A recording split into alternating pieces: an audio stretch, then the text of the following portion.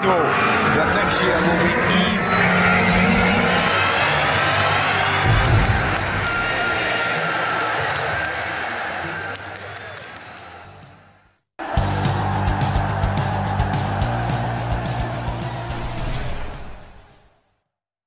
Manchester United in pole position to sign 25-year-old La Liga star.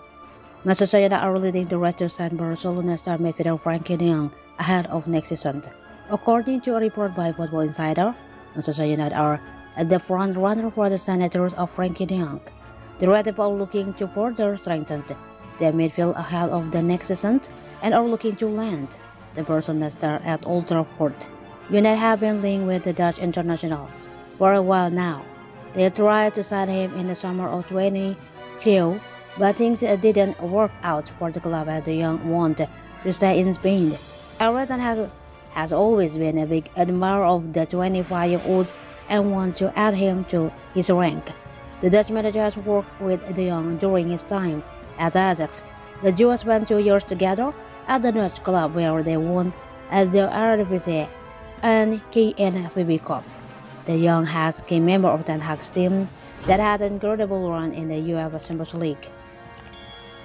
Meanwhile, De Jong joined the Catalan Giants back in the summer of 2019 for a fee of £65 million.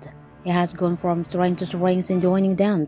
The Dutch international has made a total of 172 appearances and has 34 goals contribution to his name. He has been a key part of Sabah's team in the ongoing season, having made 32 appearances in all competitions. De Jong has only missed 2 La Liga games so far, while he wants to stay in Barcelona and has contracted run until 2026. His suit could be sold in the summer. The Catalan Giants are in the financial crisis and they are in desperate need of funds. And as per the report, they could sell the 25-year-old for a fee close to £70 million. United are willing to pay the amount if they manage to secure the funds by selling some of their senior players. Erik Ten Hag is again on having the former Ajax midfielder in his ranks. He is well aware of the qualities that the Dutch international possesses and believes that this addition could take his team to the next level. Ten Hag has done a great job since arriving at United in the summer. He has already won a trophy and the club is still in contention for 3 more.